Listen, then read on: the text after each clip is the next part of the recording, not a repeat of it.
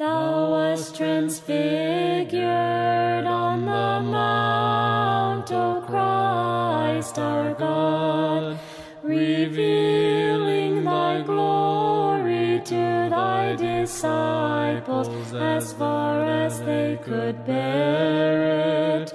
Let thine everlasting light shine upon us sinners, through the prayers of the Theotokos, O giver of light, glory to thee.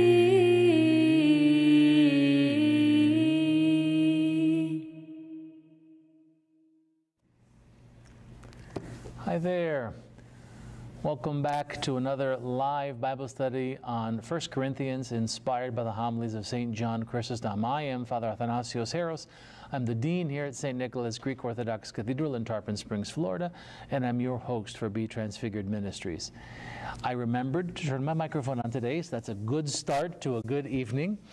If you're new to our Bible study, welcome. It's good to have you. If you're returning, welcome back.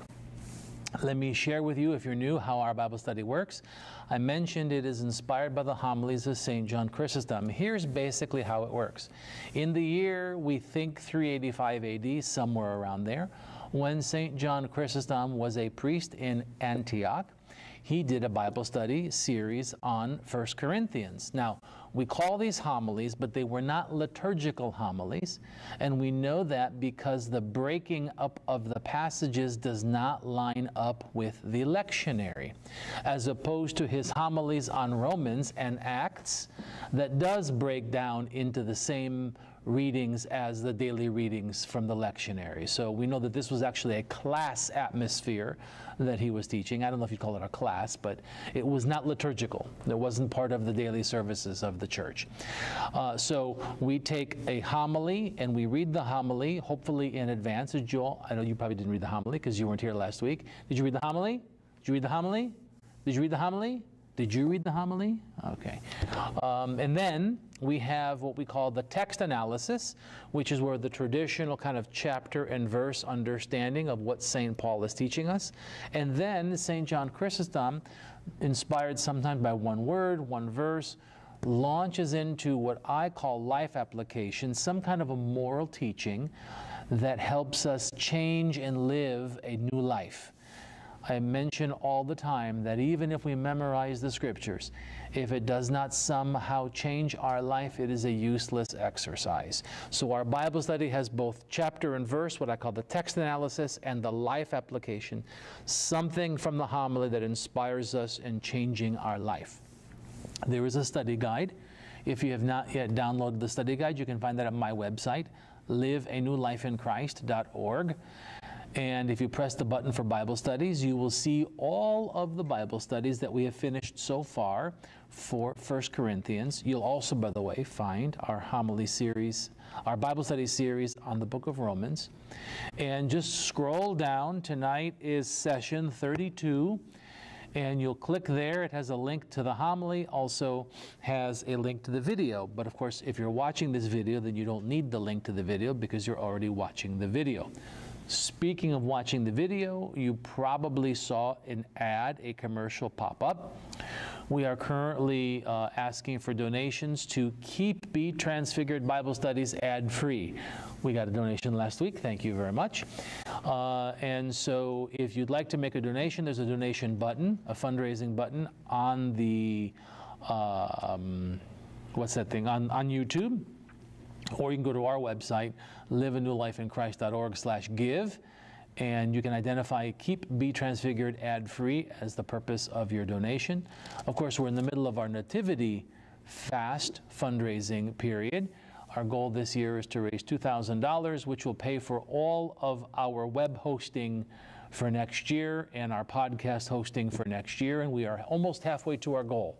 And we've only been 1 week into the fast, so we're making good progress. I'm thankful for that. There is a chat room. If you're new, the chat room, you must be watching on YouTube. And if you look at your screen at the bottom right corner, you can launch this on YouTube if you're watching it either on your on Facebook, if you're watching it on my website. You have to be in the YouTube app in order to participate in the live chat. The live chat is moderated by my presbítera Vasi, who is also a graduate of Holy Cross Seminary. Some people don't realize that. She is brilliant. She's much smarter than I am, although I don't readily admit that, but now I just told the whole world, so what's the difference? But she is there, so every now and then she might text me a question from the chat room. So I can see right now we have Angeliki from Canada has already logged in. We have Ray and Jane from Land O'Lakes, so we have Florida, we have Canada. Let's see how many different countries we can get. Last week we had, I think, 4 different countries participating on the live chat. So you were on the live chat last week because of your car accident. Tell me, how different is it from being in the room versus being in the live chat? It's a little different. It's a little different. Couldn't hear the Bible verse too well. You couldn't? Oh yeah, right. So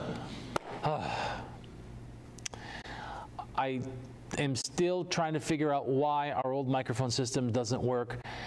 It works in my computer, but does not patch through to the software for the live stream. So I've asked my engineer, Harry, my son, to look into it. Hopefully by our next Bible study, we'll have something figured out, because I know it's difficult not being able to hear what you all have to say. There are people in the room, by the way. It's not just me and the camera. That being said, I had a dilemma that the guys here helped me resolve. We were going to have one more Bible study this year, being next week, and then take a break until January, until I realized that if we do that, we're going to be taking a break right in the middle of chapter 13. And chapter 13 in 1 Corinthians is the very famous love chapter. And I don't want to have a 2-month gap in the middle of one chapter. So, as much as it pains me to admit, this will be the last Bible study for the year 2023, session 32. That means when we come back at the end of January, we have 12 sessions that we got to get in to finish this project. So we're going to get them. I double-checked. We have enough Tuesdays with my travel schedule. But this will be our final Bible study for the year 2023. It is session 32. That means it covers homily 31. And it includes 1 Corinthians chapter 12, verses 21 through 26. Have I forgotten anything? I think I've made all my necessary announcements. Yes? Okay. And again, welcome to we have a couple of new people in the room today. It's good to have you with us. Hopefully you'll be with us again in January. Oh, very quickly, did you do your homework? Read the right? The who all got the homework? Read 1 Corinthians in its entirety this past week? Anybody? Oh, I thought it was just the homily. I thought the entirety was during the break. It's always, all right, so since you've got 2 months off before our next live stream, try to read 1 Corinthians as many times as you can, just to absorb it. Don't stop, don't take notes. For me, it takes about an hour or so to get through the whole thing. Find some time where you can sit in a nice, comfortable chair and just read it front to end, so you can absorb the direction and the kind of literary style, because it is a beautifully written thing. Sometimes we forget when we're stopping on this verse and stopping on that verse and stopping on this verse. We lose the full picture that St. Paul's trying to do. So let's try and get that done before our next Bible study, which is January, if you want to mark this in your calendars. January 30th will be our next live Bible study. So that gives us 2 months, a little over 2 months, to go back and watch 31 sessions prior to tonight to get caught up if we're a little behind. All right, let's go ahead and say our prayer. In the name of the Father, and the Son, and the Holy Spirit. Shine within our hearts, loving Master, the pure light of your divine knowledge, and open the eyes of our minds that we may comprehend the message of your gospel. Instill in us also reverence for your blessed commandments, so that having conquered sinful desires, we may pursue a spiritual life, thinking and doing all those things which are pleasing to you. For you, Christ our God, a light of our souls and bodies, do we give glory, together with the Father, beginning in your all holy, good, and life-creating Spirit, always, now, and forever, and to the ages of ages. Amen. Okay, who wants to read good and loud? Because, as Michael said, they can't hear you at home unless you're really good and loud. Now, so you know, Mr. Reader down over there thinks he speaks loudly, but obviously it wasn't loud enough, right? Okay, so Michael, verses 21 through 26, good and loud for everybody back home. And the eye cannot say to the hand, I have no need of you. Or again, the head to the feet, I have no need of you. In fact, the member of the body which seems to be weaker are indispensable. The members of the body which we think are less honorable, we clothe with greater honor, while our less respectable members are treated with greater respect. Although our more presentable parts have no such need. But God put the body together, giving more abundant honor to the inferior part, so that there should be no division in the body. Instead, the members should have the same care for one another. When one member suffers, all the members suffer with it. And when one member is glorified, all the members rejoice with it. Okay, that's it. That's it right there. That's it. And it took me a couple of sentences to figure out you're using a different translation. So I'm like, is he reading something different? Then I realized it was just a different translation. Okay, and that's okay. There was 110, I think, or 111 last time I checked, English translations of the Bible. Not all of them are good.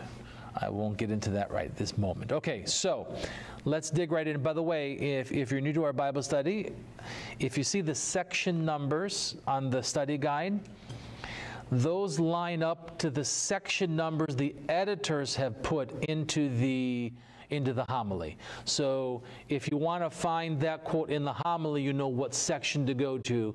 And that's just what the editors did. There's no other function behind that than the people who edited the homily. Okay, all right, so section 1 of the homily covers 1 Corinthians 12:21. So I'll just read it again. And the eye cannot say to the hand, I have no need of you, nor again the head to the feet, I have no need of you. Point number 1, lacking even the weakest link hurts the church. Now remember the context here, right? So if we go back for a few weeks, the context is our unity, it is the Eucharist, it is all of the gifts and talents that we all have within the church, right? And this is the context that St. Paul is addressing here. How we are responding to each other in terms of our gifts, in terms of our talents, in terms of our blessings. Lacking even the weakest link hurts the church. Chrysostom says this, for though the gift be less, yet it is necessary. And as when the one is absent, many functions are impeded, so also without the other there is a maim in the fullness of the church.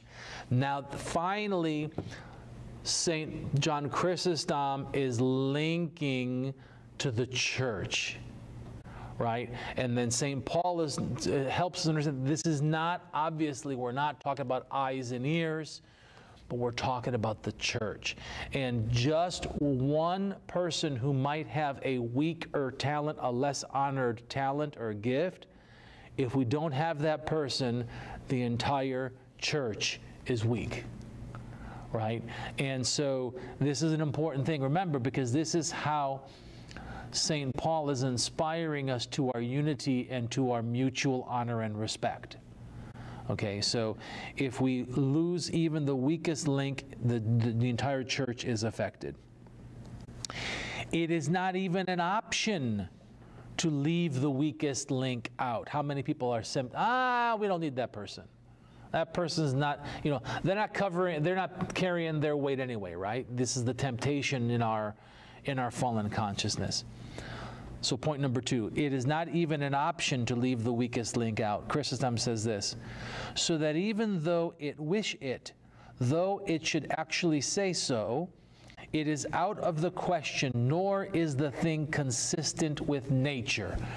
Remember, there's that connection between if it makes sense naturally, it makes sense in the church.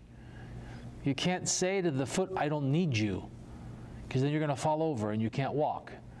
You can't say to the eye, I don't need you, because then you're going to bump into things, right? This is the importance there. Okay, section 2, verses 22 and 23. I'll read them real fast. No, much rather, those members of the body which seem to be weaker are necessary, and those members of the body which we think to be less honorable, on these we bestow greater honor, and our unrepresentable parts have greater modesty. Point number 3, nothing God creates is dishonorable. I think that's one of those, if we just embrace that, the world could change. Nothing God creates is dishonorable. For nothing in us is dishonorable, seeing it is God's work. Now that doesn't mean that just because God made it, that in its weakness we can't improve. That's the temptation of the modern version of, well, God made me the way I am. It doesn't mean that we can't be better. It just means that because God made us, we are worthy of that distinction. I think that's an important thing. So maybe that's the one thing. It's not dishonorable because God made it. The things that seem dishonorable are needed more. Of course, St. Paul references the unpresentable parts. And Chrysostom, if you read the homily, is a little bit more graphic in his portrayal of the unrepresentable parts. But he's talking about our private parts. So that where am I? Here we go. Yea, rather, were one to consider accurately, these parts in question are even by nature itself both honorable and necessary, right? So if I could just translate this back to the idea of the church. Everyone in the church, even though they seem insignificant in the greater working of the church, they are significant and they are important. I think that's what Chrysostom wants us to see here, right? And, you know, it's kind of like, if I can stretch it a little bit, there's a temptation in the church to say that, you know, there are certain people who are more important than other people. There's the big debate, you know, between clergy and laity, right? You know, the clergy, some people think, are more important than the laity. Some people think it's the opposite. The laity are more important than the clergy. Truth be told, we can't do it without either one of us, right? I am not a priest without people, and the people are not a church without a priest, right? So that temptation to say, oh, you're not significant, therefore you don't matter. Even the seemingly insignificant parts are just even maybe sometimes more important, right? And within the working of the church, that's the various ministries. You know, just because someone sits in the office answering the phones does not make them less important to the ministries than the priest. You know, or George, who sets up this room for us every week, right? Is he less important because he's a custodian? Frankly, he's probably more important, because if he didn't set this room up, we couldn't have Bible study tonight, right? This is the essence that I think that Chrysostom wants us to see there. All right, section 3, verses 24 and 25, and 24 and 25 will carry us over and also into section 4.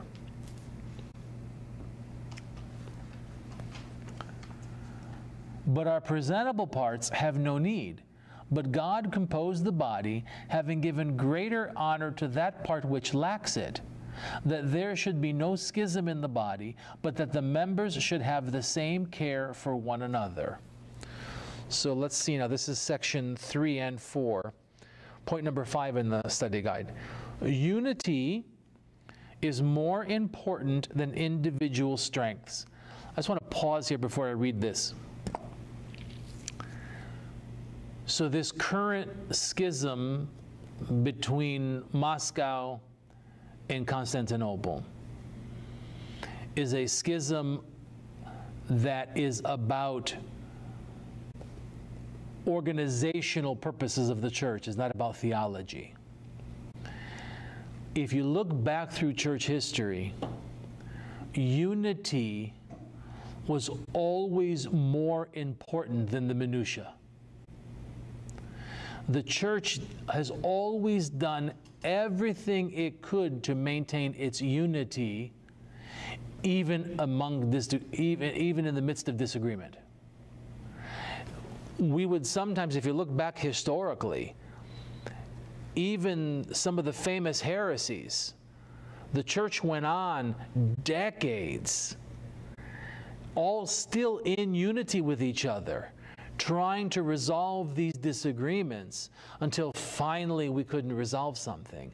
But unity is always the goal, okay? And this is the importance of understanding the body. You know, if you look, for example, one of the purposes of the ecumenical councils was the unity of the church, because we don't want separation. We want unity. So there's that word schism in this English translation. I think you have division in your translation there. All right, so there's my little soapbox for a moment. Point number 5. Do you see that the care of these latter is connected with making provisions for those? For they have not their being so much in their own nature as in their being one by virtue of the body. Wherefore, if the body perish, they profit nothing by such health as they have severally. But if the eye remain, or the nose, preserving its proper function, yet when the bond of union is broken, there will be no use for them even after. Whereas suppose this remaining and those injured, they both support themselves through it and speedily return to health. That's the importance of unity. And I think we're losing that idea of the strength of unity in this current manifestation of struggles in the church. But again, this has only been happening for a few years. And as I said, the church has struggled with these things for many generations. Point number 6, section 4 in the homily. Hurting any part of the church is hurting the entire church. Knowing these things, therefore, you that are greater, trample not on the less, lest instead of them you injure yourselves.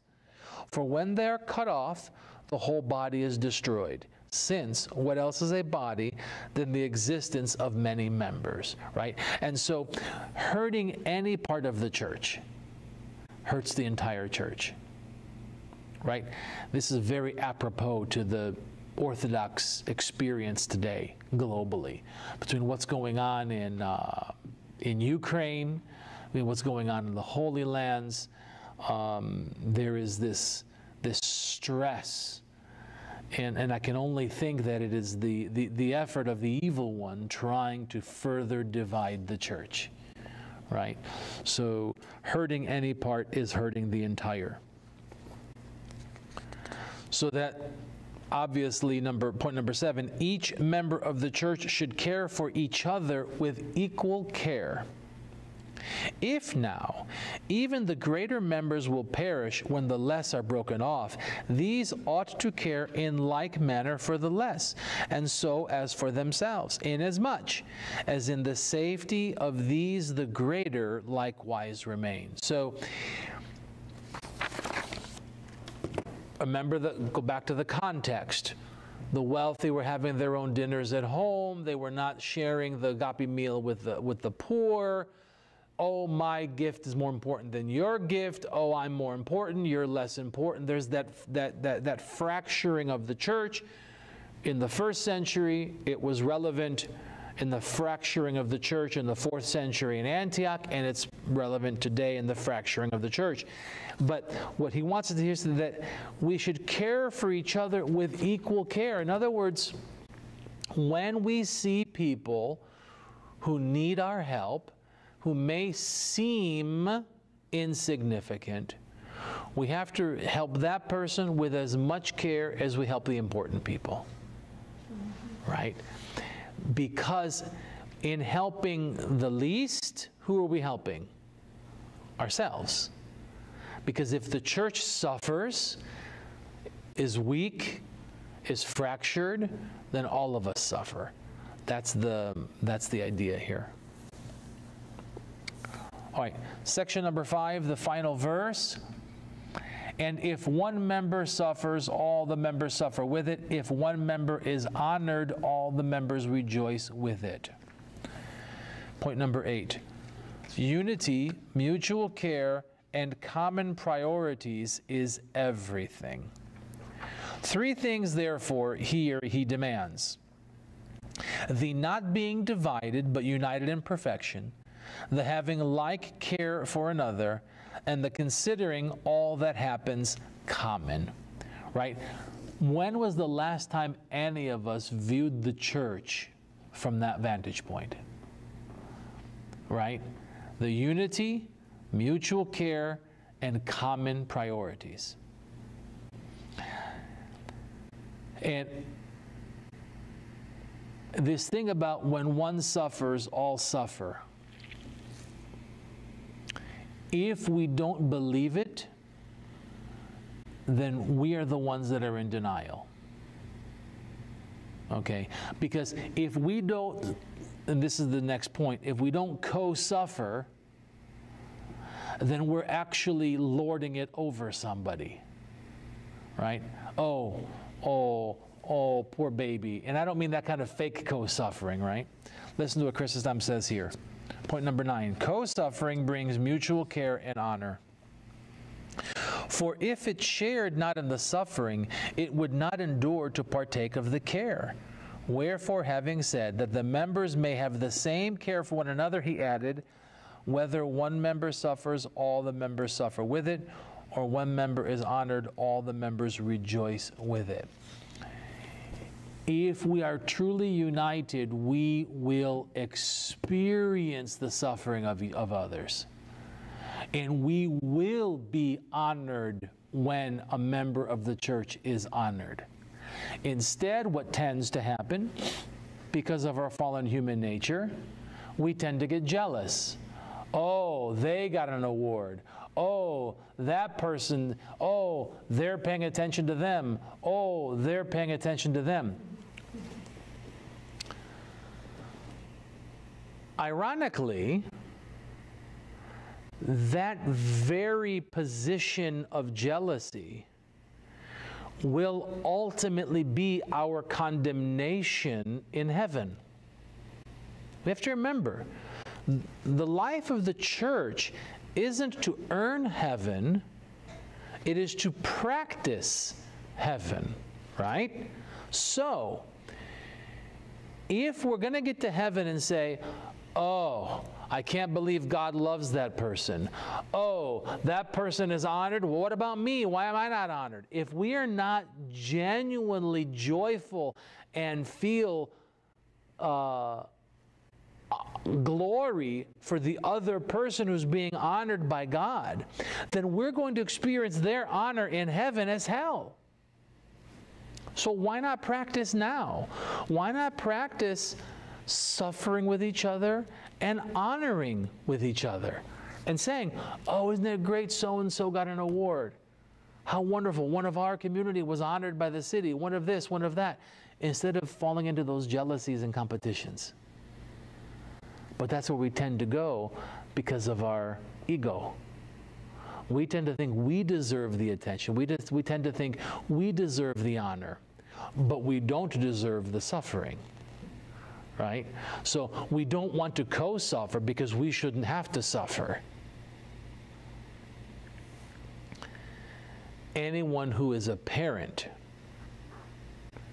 will tell you that love means co-suffering.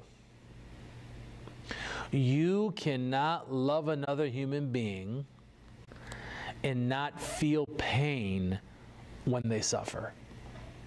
It's just not possible. Okay? And of course that leads us into, chapter 13 with the idea of love. This is where Chrysostom's going. I mean, St. Paul's going to this theme of love. Right? That's where he's heading here.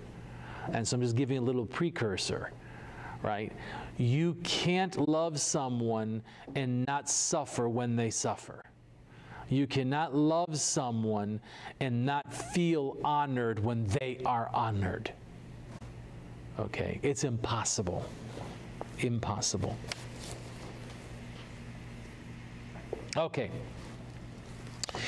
Life application. So now we're moving on to our teaching section. And I've called this, treat the church with love, honor, and unity. Remember, this is all about the church now and the unity and the respect of the church. Point number 10, which in the homily is in section number 6. Care for other members of the church as you care for other members of your body. Chrysostom says this, let us all then, considering these things, imitate the love of these members. Let us not in any wise do the contrary, trampling on the miseries of our neighbor and envying his good things. I love that, right? Care for the other members as you care for yourself. Point number 11. When any member of the church is honored, the entire church is honored. So likewise it happens in the church. I mean, if there be any celebrated persons, the community reaps the good report of it. For the enemies are not apt to divide the praises, but connect them together. And if any be brilliant in speech, they do not praise him alone, but likewise the whole church. For they do not say only such a one is a wonderful man, but what? The Christians have a wonderful teacher. And so they make the possession common. The problem with that truth is it's also true in the reverse. And what I mean by that is the side of scandal. No one says, oh, that person misbehaved. They say, oh, the Christians misbehave. No one says, oh, that priest. They say, the priest from St. Nicholas. Right? So there's a double-edged sword here, right? Our unity is that real. And this is why St. Paul says, when one suffer, we all suffer. When one is honored, we all honored, right? When any member of the church is honored, the entire church is honored. Section number 7, point number 12 in the study guide. Division is the result of envy and jealousy. Chrysostom says this, but nothing so divides and separates as envy and jealousy, that grievous disease, and exempt from all pardon, and in some respect worse than the root of all evils. For the covetous is then pleased with himself has received, when himself has received, but the envious is then pleased when another has failed to receive, not when he himself has received. Right? We're so happy when they don't get what they got. They didn't win. Ha ha ha ha ha. We're almost like we'd be happy if we won. But if we're not going to win, instead of being happy that they won, we'd rather they don't win either, right? We're like, well, if I can't be honored, no one's going to be honored. No one's going to win, right? Isn't it amazing? So Chrysostom wrote this in the 4th century. St. Paul in the 1st century. Man, we still haven't learned, have we? Nothing has changed. Nothing has changed. I mean, we're still dealing with the same fallen, broken passions that the first Christians did. A little bit worse now. Well, that's a good point. Is it worse now? We were having a conversation earlier about, there's always a pre-Bible study conversation, by the way, which you cannot participate in if you don't come in person. We were talking about, you know, Hollywood and are they worse now than they were before, this, that. I'm not quite sure they're so much worse as they are just open. It's like people don't hide their sins anymore. I think they always did them. They just preferred to hide them before. You know, but we are still struggling with our sense of unity because we're fighting against our own passions. Okay. So, I mentioned this during the pre-conversation, right? Point number 13. Only demons are envious of people. Remember I mentioned this is from the devil. A demon is envious, both of men, not of any demon, but of men, not of any demon. But thou, being a man, enviest men, and withstandest what is your own tribe and family, which not even a demon does. Think about that. We're acting worse than the demons when we envy each other. They don't envy each other. They envy us because we're higher than them, right?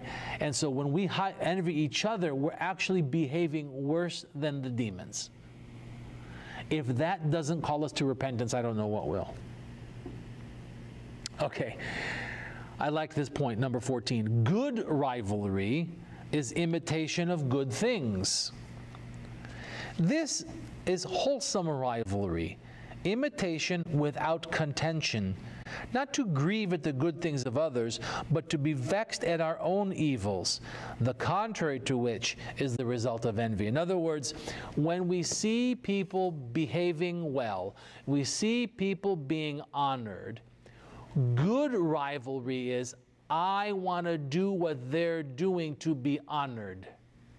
And it, in a way, it inspires us to a better behavior. It inspires us to a better life, right? As opposed to envying the other person, he's like, use that to bring yourself higher. I think it's a really interesting connection. And that difference between envy and inspiration, I think, is a very fine line. I think it's a very fine line. Okay. Last point. We're getting out early tonight. I hope that doesn't offend anybody. But if there's any questions on the live chat, it's been a very slow live chat tonight. Maybe, yeah. Okay. Flee from envy and pray for those who envy. Let us flee it then, beloved, and neither envy others, nor fail to pray for our enviers, and do all we can to extinguish their passion. Neither let us feel as the unthinking do, who, being minded to exact punishment of them, do all in their power to light up their flame. But let us not do so. Rather, let us weep for them and lament.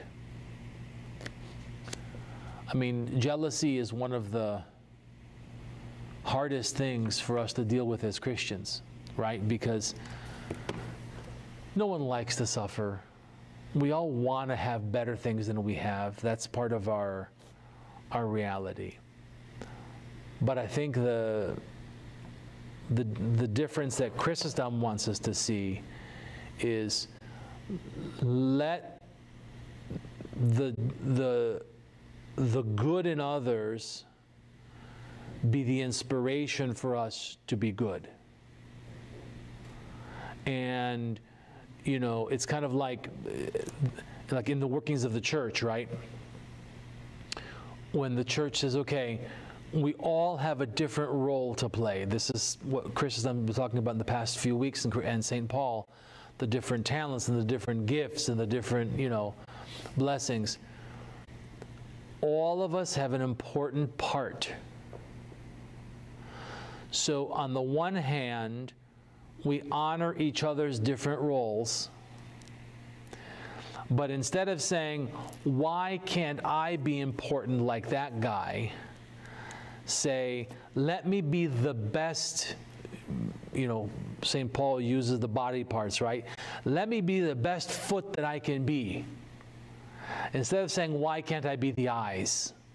Let me be the best foot that I can be. Let me be the best hand. Let me be the best ear. Let me be the best nose. Use the honor of the others to inspire us to better things rather than just jealousy.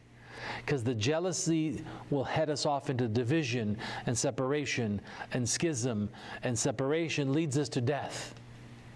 Because when the body part breaks apart, the entire body dies. I think that's the essence, and I think it's a great place for us to end for the year, because the next 6 weeks right? All about preparing for Christmas, and we're in the fast, and our society is in the middle of keeping up with the Joneses, and you know, you have to buy more presents, and you have to this, and you have to that. There's this frenzy that our society is following that we don't have to follow. We can honor the honored and be thankful for what we have, knowing that what we have is of equal value to the church and to God.